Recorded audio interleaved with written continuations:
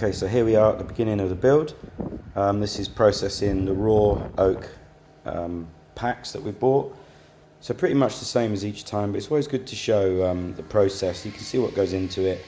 If you do have a smaller shop, and lots of people do, then you can obviously pay to have this processed down to dimension before you start your joinery.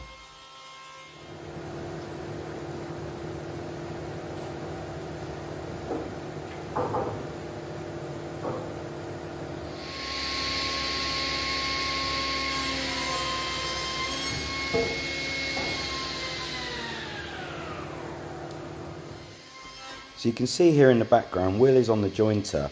I'm going to do a little video, basic video for people who are not sure what the difference is with planing, jointing, thicknessing.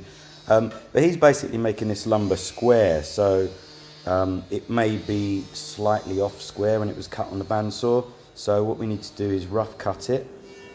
Then we need one reference surface, and from that reference surface, we'll be pushing that reference against the fence, not against the bottom and the bed.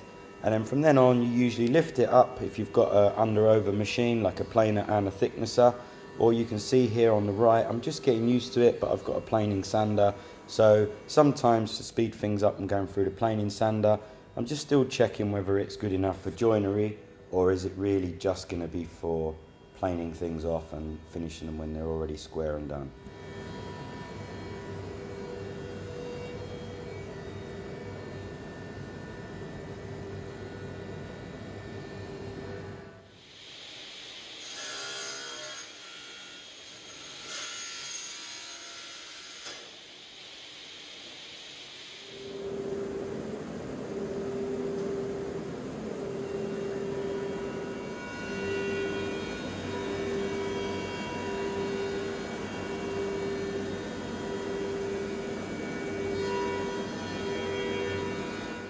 So it's hard to get your head around quite how much material goes into making a solid oak window, which is why I'm showing this whole process. You can see there's loads of milling involved. These have already obviously been pre-selected before they were milled by the sawmill, so the waste there would be again on an epic scale. You can see me here, I'm laminating up for the lower sill. I didn't have anything quite deep enough. This is going to be cut with a 7-degree angle, and there you go, that's all the components ready for the joinery to make the oak mullion medieval style windows.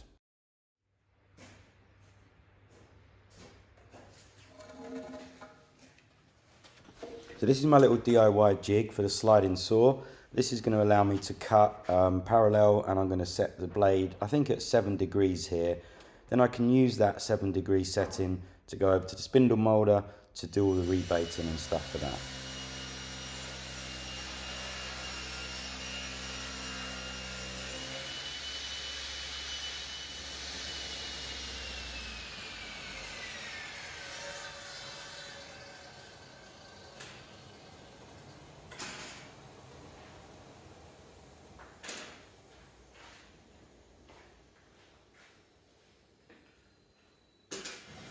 It's one of my new favourite things in the shop. I'm cutting a rebate here for the glazing, and instead of doing it with a router or a spindle moulder, which generates a lot of sawdust and material and can tear out, I'm doing it on the Altendorf. I've set a couple of programs up. I've done a video on this before. I'm cutting like program 1, doing the first cut, program 2, second cut, and you'll see the little offcut pops out every time from the memories. It's perfect.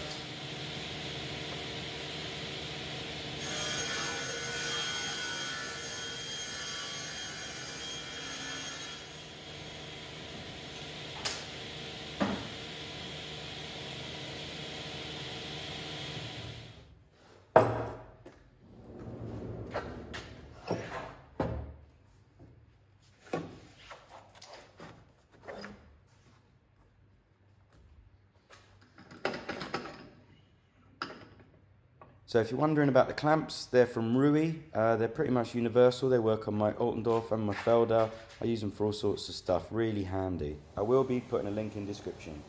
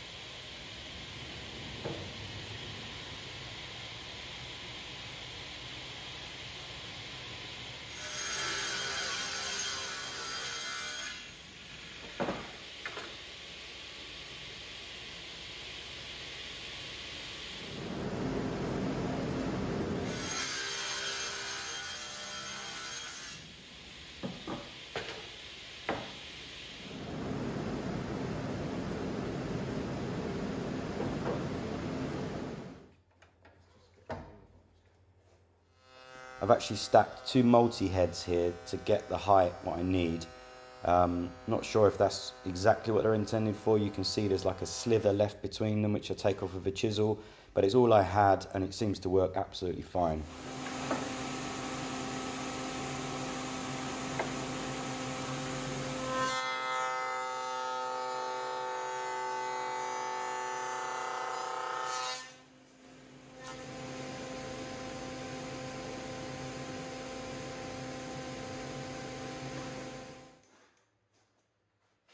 So there was a lot of deliberation how to do the final kind of joinery here, and I've opted for a floating tenon. Now there's a massive glue up surface with this window rebate which is cut into all parts, and this is the Sapili domino. They're outdoor external dominoes. You can make your own, I just didn't have the time. Now I could have gone with traditional mortise and tenon and done the step for the rebate, but it's quite a lot more time consuming. It uses a lot more material. We calculated it on the oak, and as I say, these are from my workshop. This just was a really quick, clean method, and I really enjoy working this way, kind of half with the mortise and the rebating and half with the domino at the end with this floating tenon.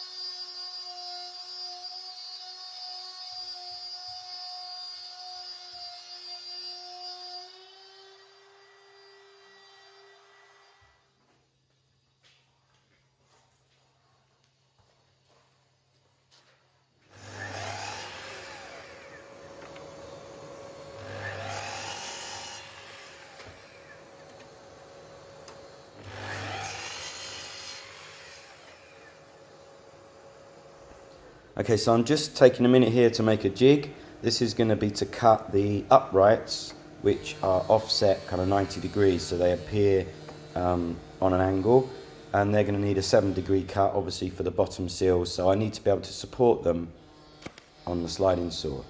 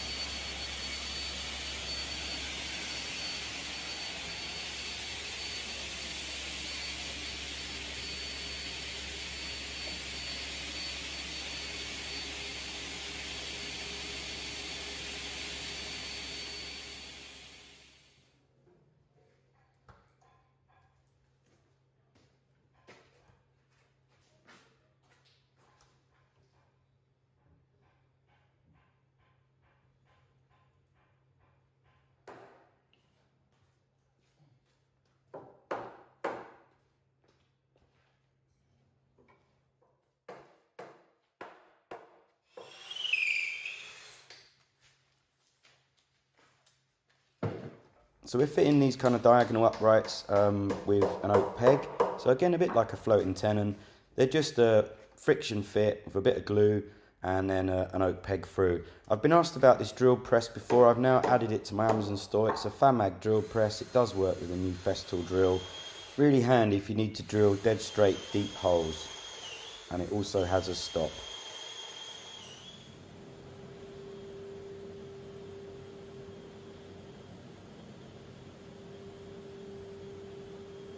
So one thing slightly different, on this style of window, the glazing's put in from the rear. So these are like the glazing strips, I'm just processing them through, but they are fitted on the inside.